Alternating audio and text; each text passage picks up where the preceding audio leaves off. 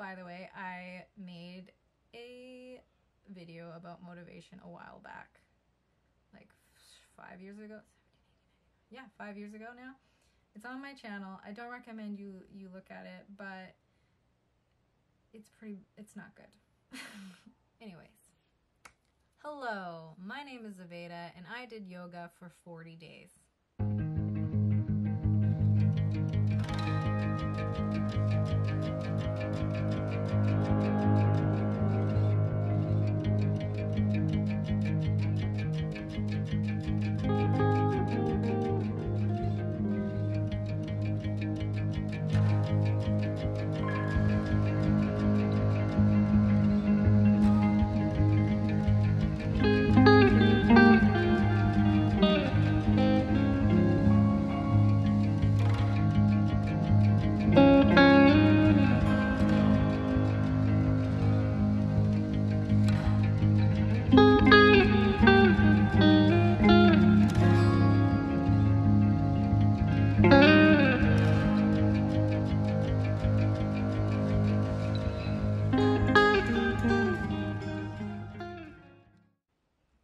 Today, I want to talk about why I did that, how I did that, and a little bit about motivation. Because, if you don't know, I am an online fitness coach. I coach monthly fit camps every month online.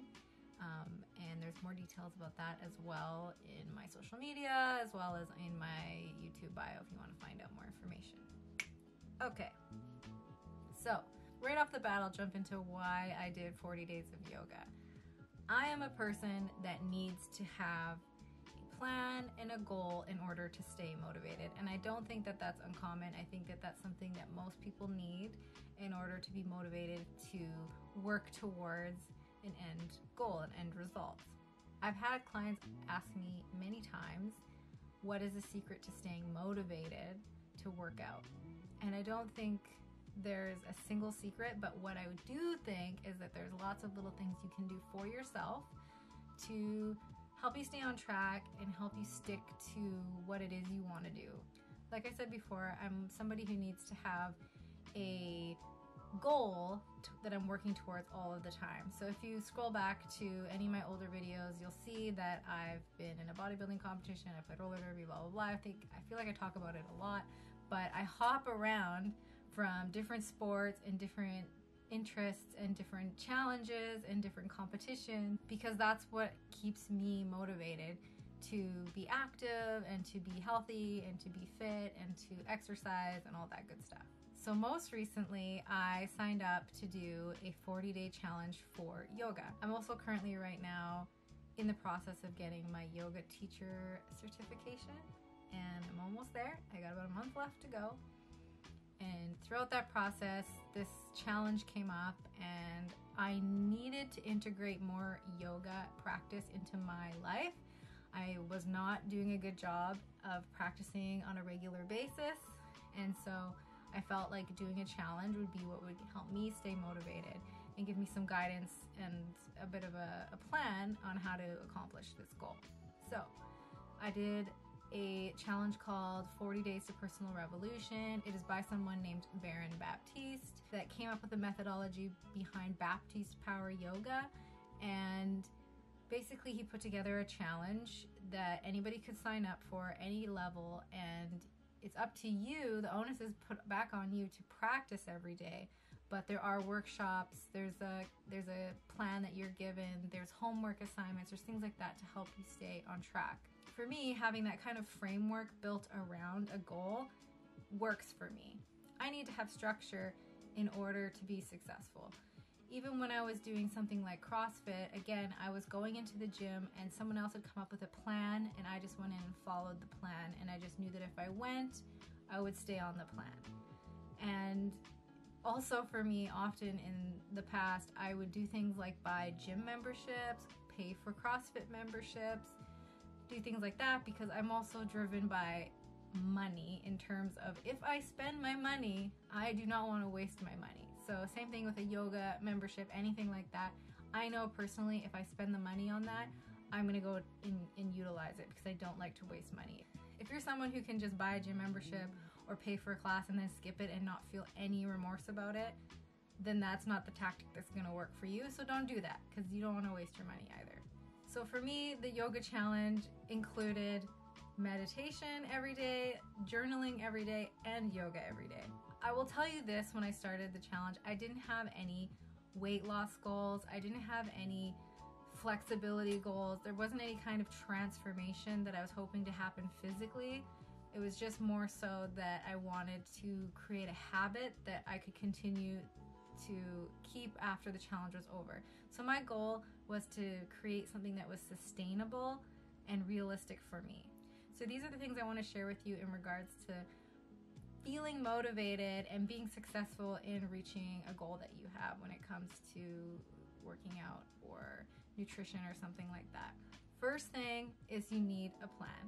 Whether you create that plan yourself, or you buy someone else's plan online, or you join a gym and follow the workout plan by a personal trainer there, or you just download something off the internet for free, having a structured plan is going to give you a path. It's just like having a map. If you just go out into the world and you have no idea which direction you're going or where your destination is, then you're not going to get very far. But if you know what the final destination is and you map out how to get there, that's going to be really realistic for you, you'll find that destination.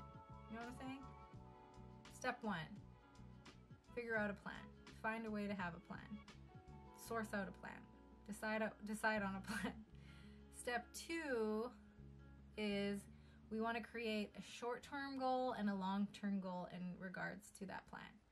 Short-term goals and long-term goals are like little cookie crumbs or breadcrumbs on the pathway to your goal. They're gonna help you stay motivated, because you're gonna achieve little goals along the way.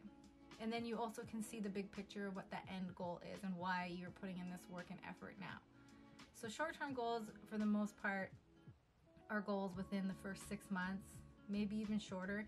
Maybe if your plan is only a month long, then your short-term goal maybe will be a weekly goal or a halfway mark goal. So if you're new to working out, a good short-term goal is just to twice a week or 3 times a week do some sort of activity or workout if you aren't doing anything at all. So the best way is to start with just baby steps, 1 or 2 times a week. And also, it's so important, and I cannot stress this enough when it comes to staying motivated, is that you are successful. So what I mean by that is, if you start out a plan and you say you want to work out 5 days a week, and that's something you've never done before, and by week 1 or week 2 you already haven't been successful because stuff has happened, you haven't been able to fit it in, you're just gonna beat yourself up about it and most likely give up on your goal. But if you start out only doing something maybe once or twice a week, that's so much more realistic and attainable. And so when you accomplish that and you can check it off at the end of the week that you did those 2 days, whatever they were, that feels good. And that's going to be what keeps you motivated and keeps you going, because little accomplishments, those little breadcrumbs, are what's going to keep fueling you towards your goal. Another part of setting yourself up for success is to know who you are and to be brutally honest about it. And what I mean by this is, if you're someone who's not a morning person, don't try and set up a plan where you're going to work out all of a sudden in the morning before you go to work. If you've never done that before, you don't enjoy it, and it's not something that you want to do, you're probably not going to do it. In my mind, before I did the 40-day challenge for this yoga challenge, was the most perfect thing is if I woke up early, walked the dog, came home, practiced yoga, and then I started my work day and had everything done before I even started work. Have I ever done that in my life? No. Do I ever want to get up a minute before I have to? No. So I definitely didn't ever do that. But what I did realize is that my sweet spot for when I feel the most excited and energized about working out or doing something active is on my lunch break. Those are the times when I just want to get out of my chair and I want to do something. So if you're a morning person, that's amazing. I'm jealous. And you can put your plan in the morning. And if you're not a morning person, don't do that. So I do my stuff on my lunch break. And I know myself. I know if I don't get it done on my lunch break, I'm probably not going to do it. So I just really have to be disciplined in doing it on my lunch break. So that's where there's a difference between motivation and discipline. You're not always going to have both. And sometimes it's just going to be discipline. So it's just the commitment, and you just have to drag your butt and do it because you're committed to a goal. You're being disciplined about it. There's many times I really didn't want to do the yoga, especially on weekends. It's generally, I don't work out on weekends ever. I always take those as rest days. So I definitely had to drag my mat out, but I also would be kind to myself. I don't know why we've been taught, or at least I've had this long-standing relationship with goals and working out and routines and exercise and stuff, that it was like a form of punishment. And if I was miserable, that meant I was working hard, and that was good. But that's not how I go about things anymore. So if I'm not feeling like it, I don't really want to do it, what I will do is still pull out my yoga mat, put on my workout clothes, and commit to doing 5 to 10 minutes. And if after that I do not want to do it anymore, I won't. But I do know from experience that if I start doing something for 5 or 10 minutes, I generally will keep going for at least 20 minutes. I definitely don't support the idea that whatever plan you're creating, whatever you're trying to be motivated for, you should be miserable doing it, because we only live one life. I don't get back the last 5 minutes that I was sitting here talking, and it just goes by. The clock keeps ticking, and life is happening right now. So you should try, my suggestion at least, is to try and enjoy as much of your life as you can. This includes working out. I know I personally have days where I cannot wait to work out because it feels so good and I need it for various reasons. And there's days where I don't really want to, but I do know that it's good for me to do it mentally, physically, emotionally, for my relationships, etc.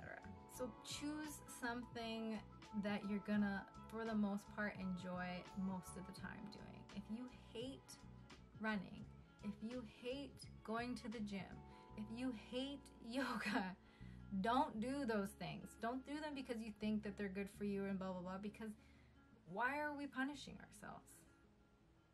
Don't do that. Pick something fun. Skateboarding, jumping on trampolines, yard work. I know some people like gardening and yard work. I know it's not really for me. Bike riding, swimming, horseback riding, I don't know, whatever it is. There's so many different ways to move your body that don't just do something because you think that's what you should do and you don't like it. And all of these tips are basically just, we keep circling back to things that are sustainable and realistic for you in your life. Keeping things sustainable and realistic is what's going to keep it going long term. It's going to build healthy habits, and you're going to have positive relationships with working out and fitness, and that's going to keep you in the long term motivated to keep doing it and integrating it into your life. If it's miserable and punishment, no wonder you don't want to do it, and no wonder it's not going to be something that you can commit to and want to look forward to doing. You know what I'm saying? Another tip that I will share is just that when you're starting your plan or your program, or this transition into being more active or trying a new activity, is to let your friends and family know. And it's not in the way of telling friends and family so they'll hold your feet to the fire and keep you accountable and all that sort of thing. No. What I mean more is that if you know you have to work out, for example, I'll give you a specific example. So I need to work out before Jeremy gets home from work. I work out at home, but when he gets home, I will not work out. I just don't like it. Our place is not very big. I do not like working out in front of someone. And even though he does offer to go into the bedroom or another room, then I feel bad and I don't want to be in the way. I just know the way that I am, that it's if I don't do it before he comes home, I'm probably just going to find an excuse when he gets home not to do it. So I've let him know that I need to work out before you get home. Can you please let me know if you're going to be home early or anything like that, so that I can make sure I get it done before you get home? That's what I mean by letting friends and family, roommates, whomever know, just to help you make your plan more sustainable. So if you are needing to maybe skip out on a social engagement, or you have to change plans around so that you can kind of stick to your plan. At least at the very beginning, it's really important to be able to get the foundation of your routine or your habit, like the 40 days of yoga did for me. What it really does is that if you can commit to a month of just really sticking to something and really being disciplined about it, you can start kind of being a little more flexible down the road, but also just letting people know this is a part of your life that's important to you and it's a priority. You are important. Being self first is not being selfish. It is so important to carve away part of your day, at least a few times a week, that is just for you, that you're doing something for yourself, and especially related to physical activity, moving your body. It is so important, and you are worth it. Okay, and this last piece I'm just going to touch on is a little bit about diet and nutrition and staying motivated in terms of a diet. I will say this about any diet that you attempt to do, whether it's keto, Atkins diet, which is like from the 90s, like a low cholesterol diet, anti-inflammatory diet, any diet where you're eating a specific food group or not eating a specific food group, it's always going to result in some sort of weight loss generally at the beginning, because you're hyper focused on what you're eating and you're generally, for the most part, probably making healthier choices than you normally would. But I will also say that most of those diets are not sustainable long term. Sometimes they do, sometimes they work for people, but a lot of times they don't, and you get that yo-yo situation going where it's like you get on a plan and then you fall off a plan and you start a new plan and you fall off a plan. And then you got like the intermittent fasting and like all these kind of disordered ways of eating. And at the end of the day, what I would recommend is just learning more about nutrition, learning the value of the different kind of food groups and what they do for your body on a real, actual biological level, and allow yourself to have the things that you enjoy, but just all in moderation. And if you're someone who cannot do moderation, it's like at the beginning especially, trust me, I understand there's certain foods that I don't like to buy and have in the house because I will just eat like that whole box of cereal, or we will go through that whole tub of ice cream. So I do have to be aware of my weaknesses when it comes to certain treats and foods and things like that, but I definitely don't ever restrict any of those things, because in my opinion, the more that you do things like that, the more you're going to just think about them, want them, and then maybe actually binge and feel defeated afterwards, and then maybe feel like you're gonna give up on your healthy eating and whatever. But instead, if you focus just on integrating exercise into your life on a weekly basis, like every other day or 3 days a week, 2 days a week, however it's going to work for you at the beginning, just focus on moving your body, finding activities that you enjoy. You will find that there will be transformations happening all throughout your body, whether it's your mental, emotional, physical being, all transforming at the same time. I believe that if you are making healthy choices for yourself, you'll want to continue that in all areas of your life. Suddenly you're putting up boundaries with your ex, and you're being honest with your mother, and you're being more agreeable and a better listener and things like that. Like, who knows what's going to happen if you just slowly focus on one thing at a time. So in closing, I would like to also add that meditation and journaling really do kind of like really round out this plan that you may have. I did do a video not too long ago about meditation and how it's helped me, especially with my anxiety, which trickles down into all kinds of stuff, including my diet and my exercise routine.